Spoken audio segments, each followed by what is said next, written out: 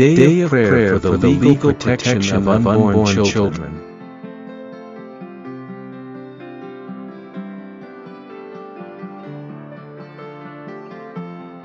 January 23rd, 2023. Day of prayer for the legal protection of unborn children. A reading from the letter to the Hebrews. Christ is mediator of a new covenant. Since a death has taken place for deliverance from transgressions under the first covenant, those who are called may receive the promised eternal inheritance. For Christ did not enter into a sanctuary made by hands, a copy of the true one, but heaven itself, that he might now appear before God on our behalf. Not that he might offer himself repeatedly, as the high priest enters each year into the sanctuary with blood that is not his own. If that were so, he would have had to suffer repeatedly from the foundation of the world. But now, once for all, he has appeared at the end of the ages to take away sin by his sacrifice. Just as it is appointed that human beings die once, and after this the judgment, so also Christ, offered once to take away the sins of many, will appear a second time, not to take away sin, but to bring salvation to those who eagerly await him. The word of the Lord. Responsorial Psalm. The response is, "Sing to the Lord a new song, for he has done marvelous deeds." Sing to the Lord a new song, for he has done wondrous deeds. His right hand has won victory for him, his holy arm. Sing to the Lord a new song, for he has done marvelous deeds. The Lord has made his salvation known. In the sight of the nations, he has revealed his justice. He has remembered his kindness and his faithfulness toward the house of Israel. Sing to the Lord a new song, for he has done marvelous deeds. All the ends of the earth have seen the salvation by our God. Sing joyfully to the Lord, all you lands. Break into song, sing praise. Sing to the Lord a new song, for he has done marvelous deeds. Sing praise to the Lord with the harp and melodious song. With trumpets and the sound of the horn, sing joyfully before the King, the Lord. Sing to the Lord a new song, for he has done marvelous deeds.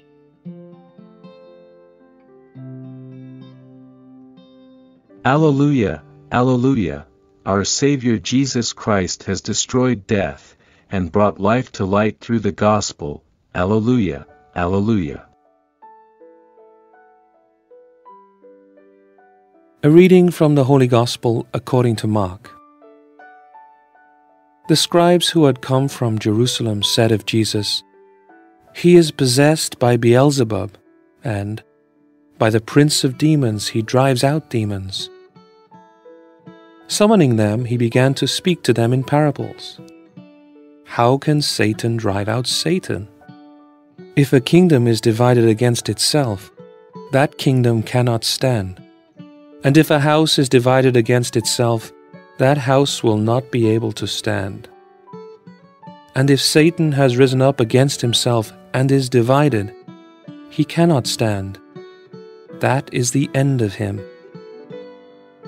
But no one can enter a strong man's house to plunder his property, unless he first ties up the strong man. Then he can plunder his house. Amen, I say to you, all sins and all blasphemies that people utter will be forgiven them. But whoever blasphemes against the Holy Spirit will never have forgiveness, but is guilty of an everlasting sin. For they had said, "He has an unclean spirit." The Gospel of the Lord.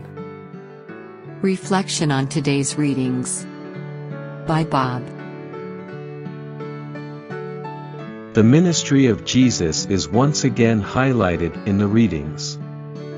The psalm response urges us to sing to the Lord a new song, for the Lord has done marvelous deeds. The passage from the letter to the Hebrews proclaims that the marvelous deed Jesus has done is being the mediator of a new covenant, thus earning us forgiveness of our sins by his death and resurrection. In the gospel today, Jesus casts out evil spirits. He is able to do so because he is one with his Abba-Father and the Holy Spirit. Not one with devil. The letter to the Hebrews continues to point out how Jesus' life and ministry far surpasses the Old Covenant, Old Testament, made with the blood of animal sacrifices and performed repeatedly by the Jewish high priests year after year.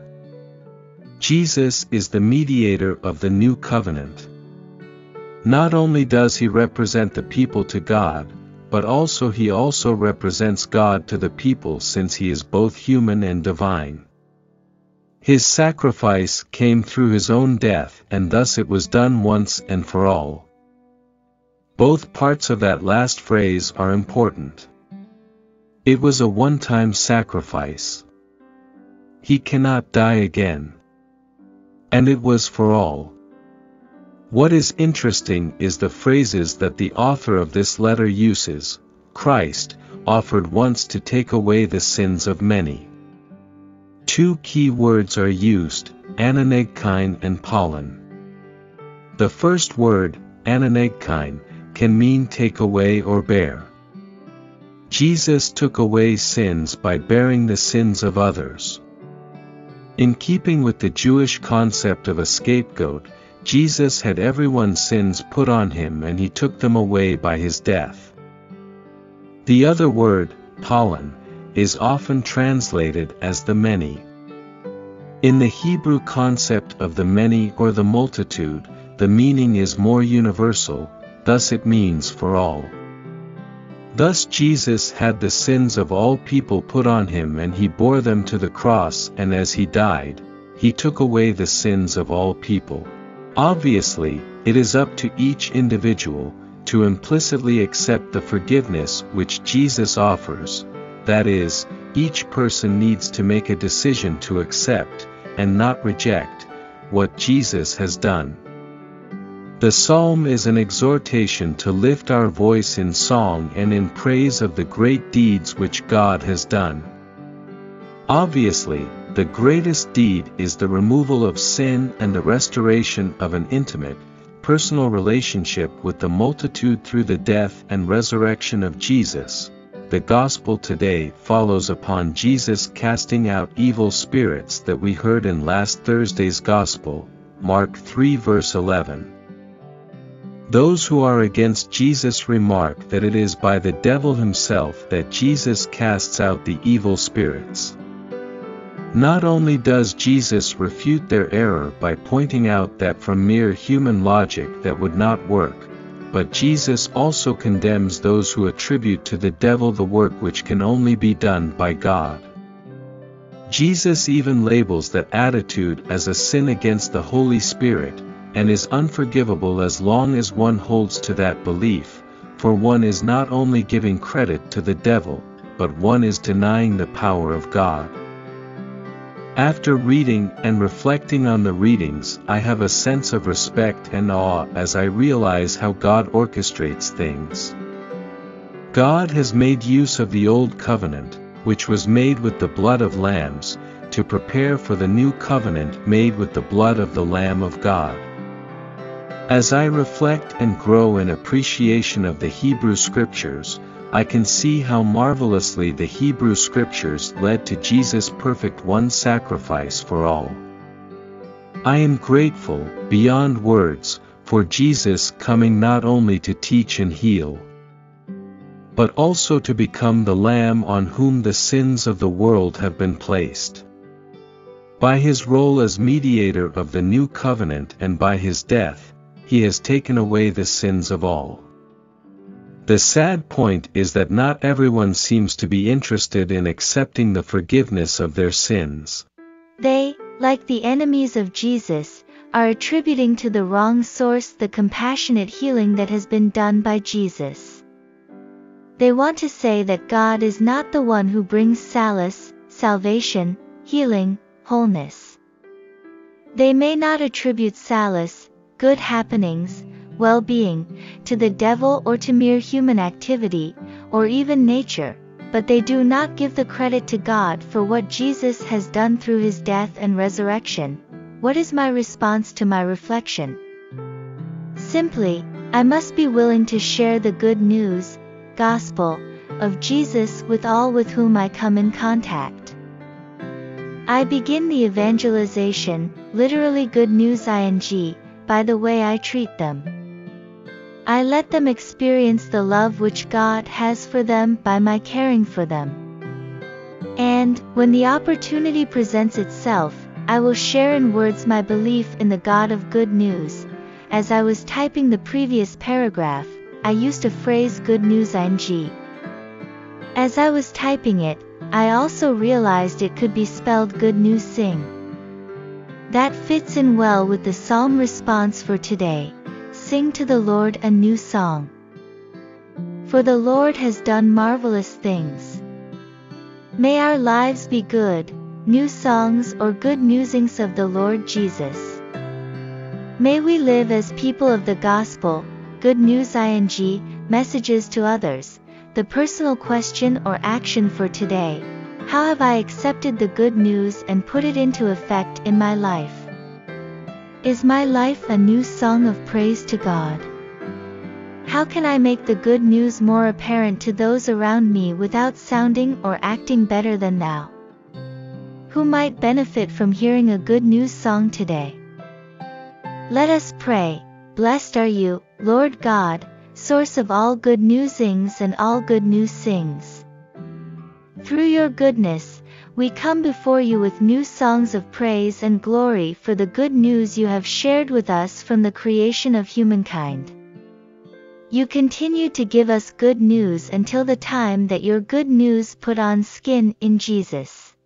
Not only did Jesus proclaim your good news in word and action, he took all the bad news of sin upon himself, and lifted them up to you through his death and resurrection. In doing so, he proclaimed the best good news, forgiveness of sins and restored relationship with you. We ask that we may put the good news into effect in our lives so that others will sense the good news and ask for a greater share in the good news. We thank you for allowing us to be people of good news ing and good news sing. We make this prayer in the name of your Son, Jesus, our master teacher and ultimate source of good news, who has carried all of our sins and taken them away, and who now is living and reigning with you and the Holy Spirit, our one and only God, forever and ever. Amen.